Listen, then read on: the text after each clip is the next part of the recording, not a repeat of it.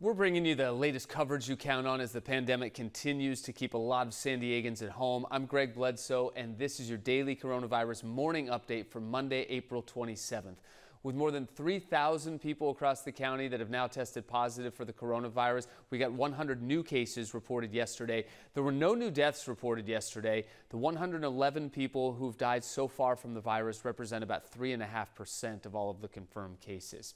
Well, 2 new coronavirus testing sites operated by the county are opening up today. These are drive-through sites. One of them is at the Public Health Center in Chula Vista.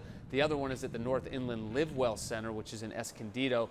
The nasal swab tests are free. However, you can't just show up at these testing sites. You do need a doctor's note and an appointment to get a test. If you have your doctor's referral, you can schedule an appointment using the county's 211 system. And this morning, several beaches reopened across the county, and I want to show you Pacific Beach right here. This was about 15 minutes after sunrise. Look how many surfers were in the water there.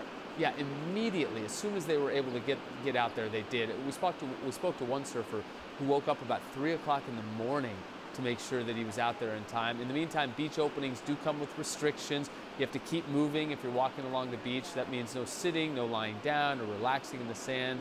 Also, in the water, swimming, surfing, and single-person paddle boarding only, kayaking as well. There's no boating, though. And piers, boardwalks, and parking lots are all closed right now. Fiesta Island is still closed as well.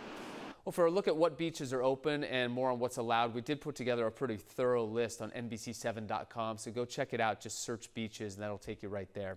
Students in San Diego Unified are getting back to grades today. The district says that nearly 50,000 laptops have been handed out to kids who still needed one, so now they are ready to fully launch the distance learning program with grades.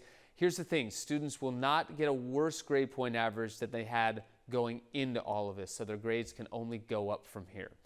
We're going to continue to keep you updated with coverage you count on right here on NBC7.com, as well as our mobile app and on television, so stay with us. Have a safe and healthy rest of your day.